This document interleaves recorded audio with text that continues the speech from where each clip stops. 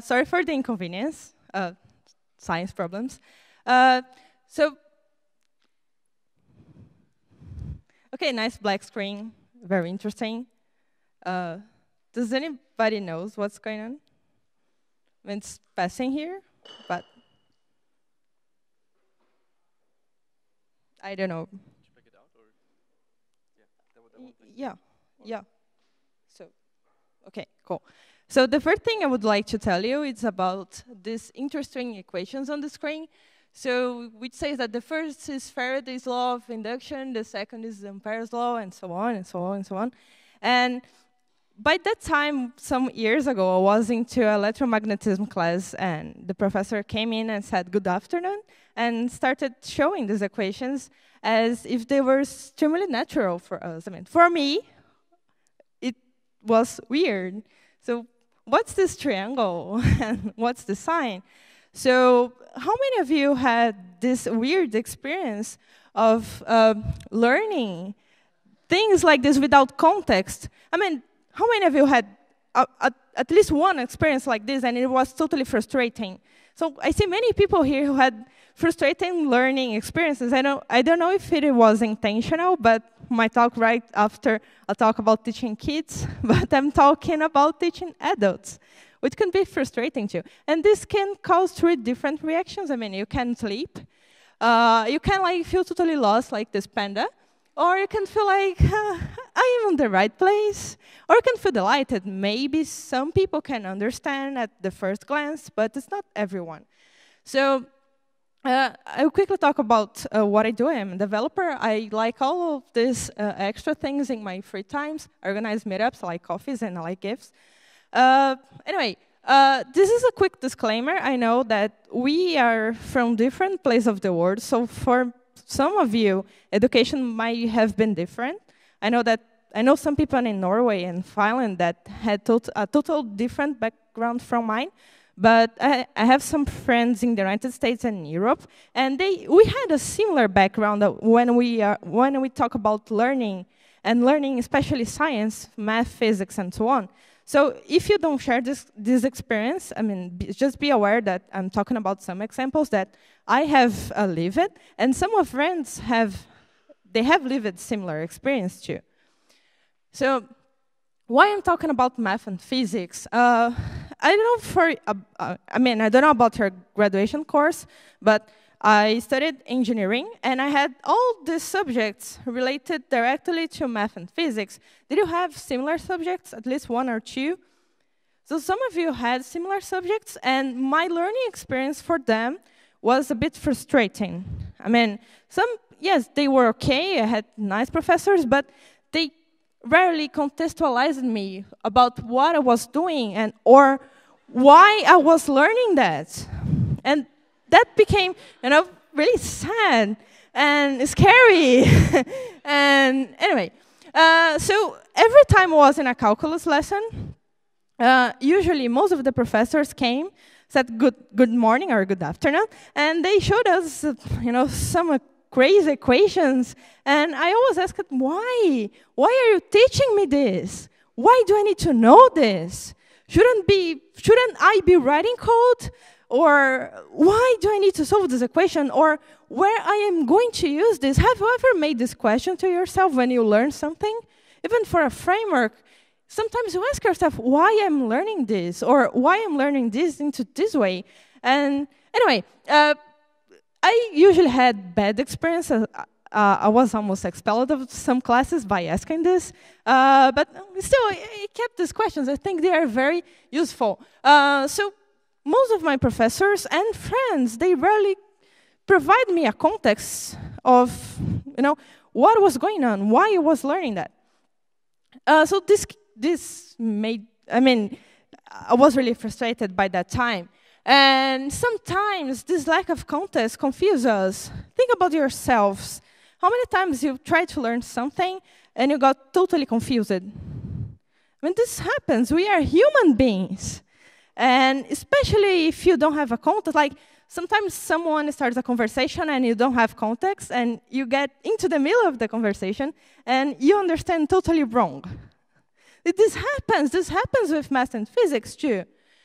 So it could also demotivate us. How many times have you heard a friend saying, I hate calculus?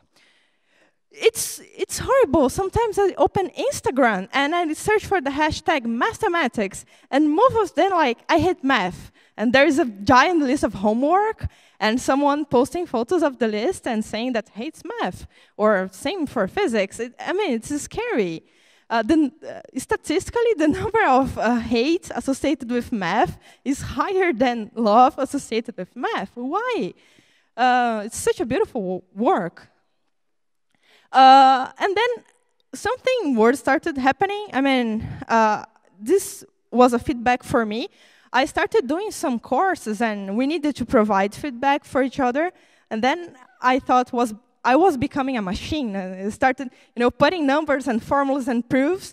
And my colleague who gave me feedback, we were all into the same course. He studied philosophy, and he gave me a feedback after analyzing my document, and he was like, please be more human, I can understand you. I didn't provide him any context, and I started putting numbers and proofs and weird structures, and he got scared. And it was when I started thinking, I should be changed this way, because I am frustrated, and I'm doing nothing to change this reality, so I need to do something.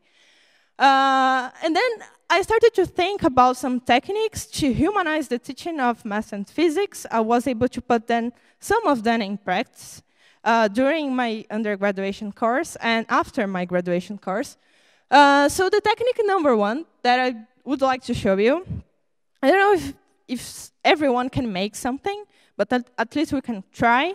The first technique that I saw that it's really useful is to tell the story behind what you are trying to teach. After all, we are all humans behind science. I mean, the guy who created a math equation for something, he's also a human being, like you, like me. So I started telling to the professors, like, hey, could you please tell the story of this equation? And some of them were like, sure. So let's start the class. In 16th century, this guy wrote this equation. No, not this kind of history. I mean, life story, not history. And I was surprised because most of them didn't even knew. Or most of them were like, why do you want to know this? I want to know this because I want to understand how this person achieved this result. There must be some reason for this person have studied this topic. So telling the story of the human being, not the word history behind it. So I figured out that it was very important. So I have some examples that I would like to share. But as we are all human beings, I mean, as I started studying the history of some science and the history of some topics, and I could figure out we have very interesting stories. We have family dramas behind it. We have tragical death of really young mathematicians, for example.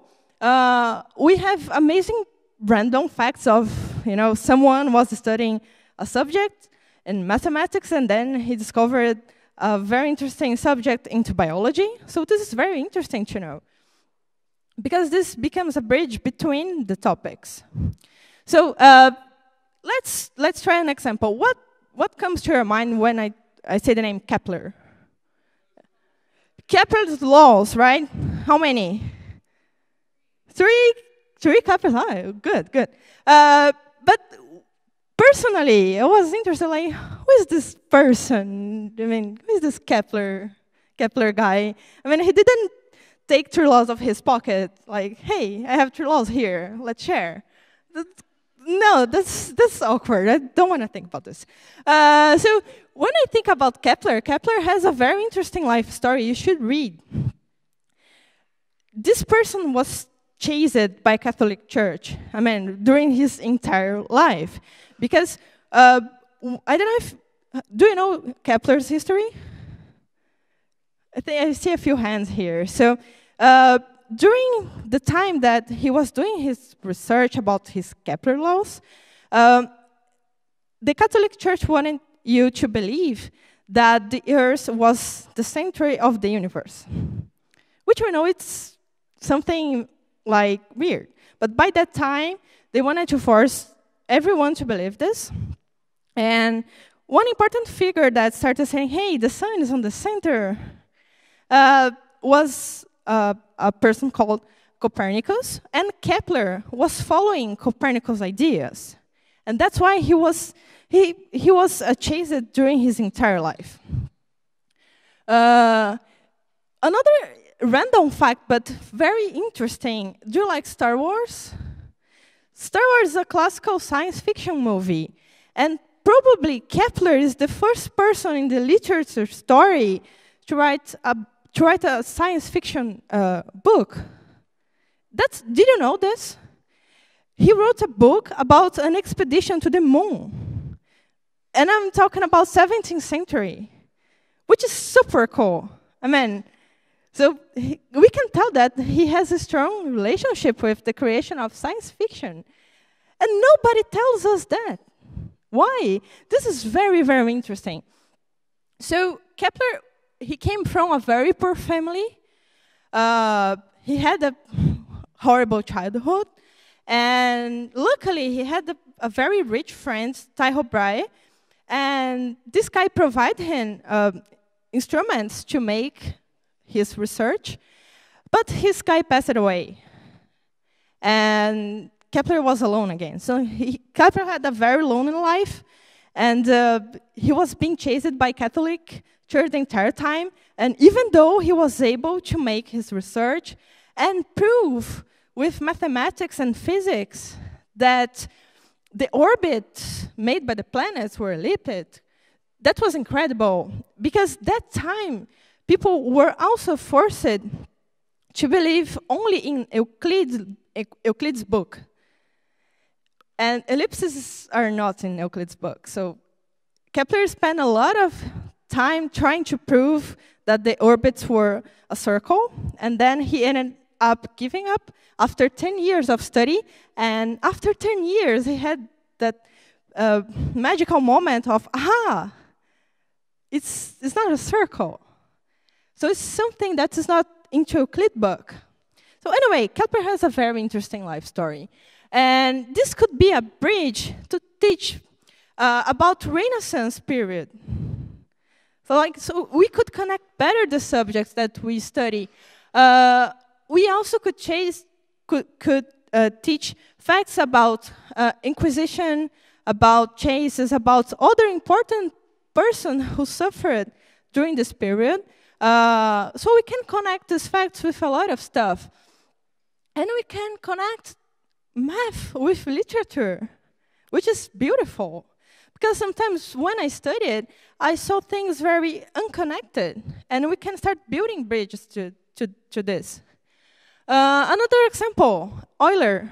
What do you think when I say Euler? This question, what? Yeah, we can actually think a lot of things because Euler was a present person in many, many, many, many areas. So Euler has a very sad story too. He got blind.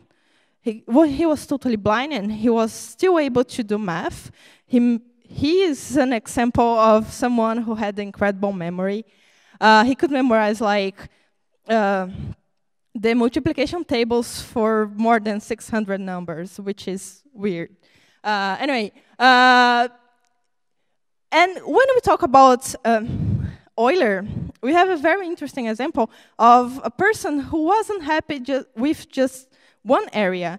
He made studies into biology, into medicine, into physics, into geology. So it is amazing. I mean, when Euler died, the publishers still had material for the subsequent 50 years.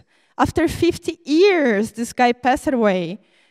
There was still new content unpublished. And the publishers were releasing things every 15 days.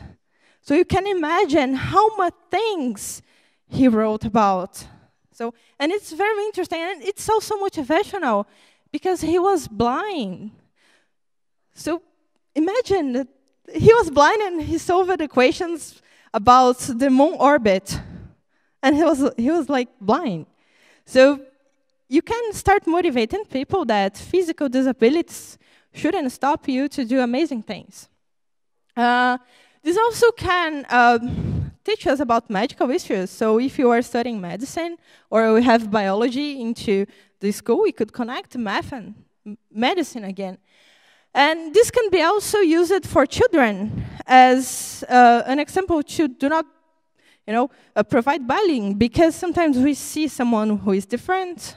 I had some colleagues who had visual disabilities, and we can show the children hey, we have amazing people and they were blind. So start from the beginning, show bullying questions.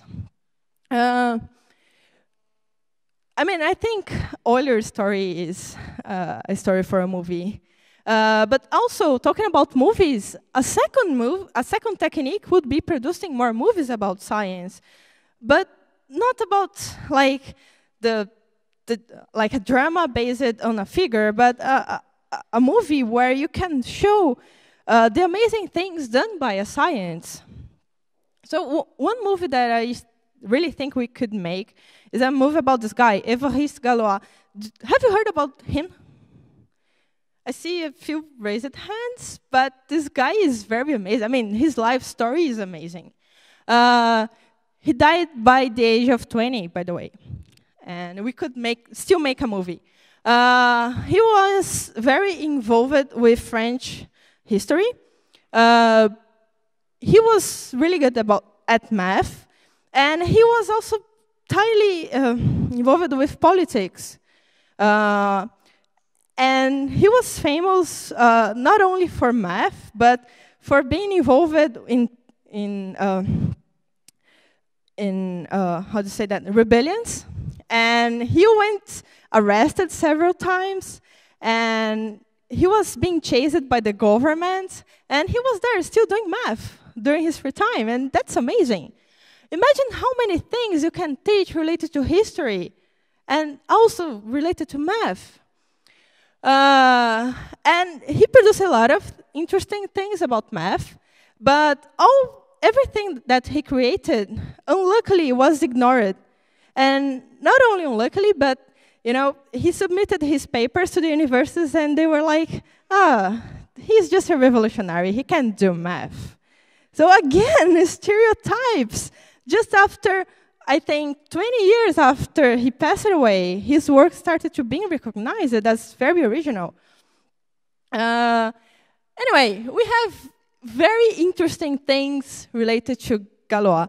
And if you don't know about what he has done for math, he's the creator of group theory, which is the basis for modern algebra. Just that. So, it is so amazing, and almost nobody talks about his works. If you Google for group theory, you are going to see amazing applications. So it is important to remember that behind science, there are human beings. We must start thinking about this. This movie technique worked for Alan Turing. By the way, there is the movie Imitation Game, which ran very well, and it was selected for the Oscar. So movies can change the way our culture sees science. The final part that I would like to present is how to connect math and physics teaching to computer science subjects. So the first experiment that I've done, and worked pretty well, was to teach numerical methods into algorithm analysis. So they are very connected. And so what is a numerical method in mathematics? You won't solve the equation by the traditional way. You are going to do some different arrangements, discrete arrangements, and it's just algorithm application. So it was a good connection. We joined two subjects, which was the numerical methods class. and algorithms class, and we got a very great result. I mean, luckily we had very open-minded professors who accepted to work together, and we made this run pretty well. Of course, don't forget to tell the story behind the numerical method analysis and the story behind the algorithm. It's very important. The second thing that ran pretty well, we started teaching statistics with UI and UX. So we usually have A/B tests, which is a good case to study statistics. Can you see that how these two topics are very connected? You need to analyze data when you are studying. Hey, is my UX good? Do I need to change anything to the UI? So you need to analyze the statistics when you are trying to improve these metrics. And it's a good case to teach statistical instruments. So we also had an experiment where we could join part of this subjects. It also ran very well. And we saw that the students were also happy to be able to apply a theoretical concept into something related to computer science. Of course, we are humans. We are making science, and sometimes we make mistakes, as many of you said in the previous talk. But it is important to try. I mean, if you are unhappy with something, we need to try to change it. So the results that we saw is that the students were much more happy. I mean, I have never been a professor inside university. I made this all by being an observer and trying to help the professors to organize the content. But what I saw from my colleagues is that they were really, really satisfied with the results. And which was good for the subjects, and which was pretty sad, because when they were attending the regular calculus classes, which had no connection with anything, he started to perform very bad. I mean, very, very bad. That was the bad experience that I had. And it shows that we should connect the subjects more. I mean, if it makes people happy, why not connecting them more?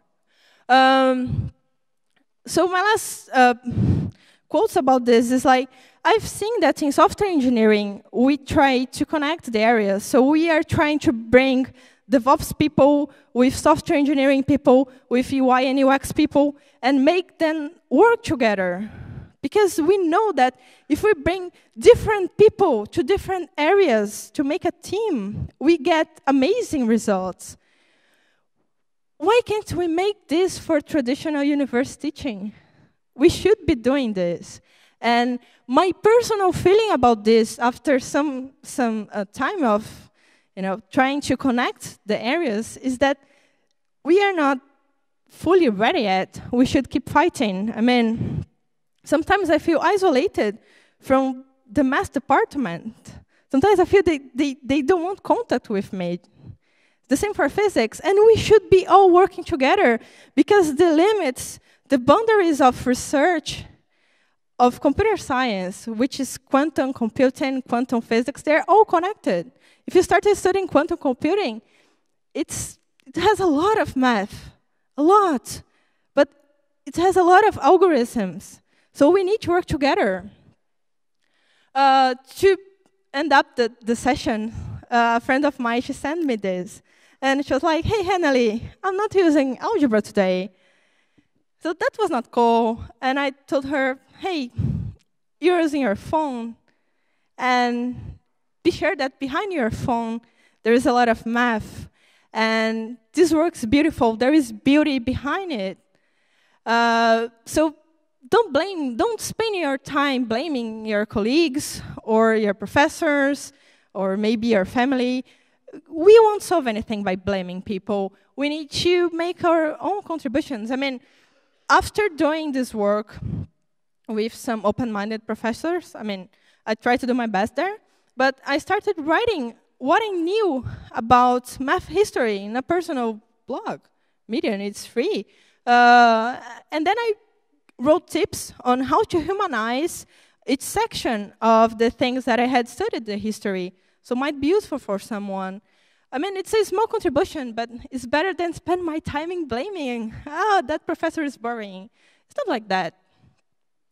We are all humans behind it, so the same way I make mistakes, they also make mistakes. And if they had a bad structured education, the chances of they provide you a well-structured education are lower. So we need to do our jobs. We need to tell them, hey, we are unsatisfied.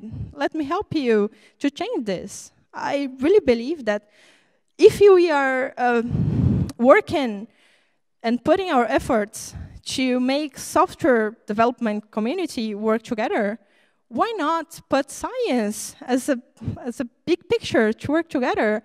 I mean, I really miss attending a programming conference and see people from physics and see people from math. I mean, we should be working together.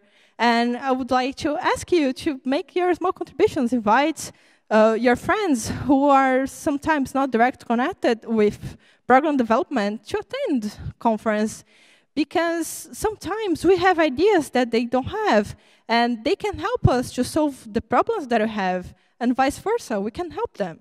We should start working with science people in general. So thank you very much.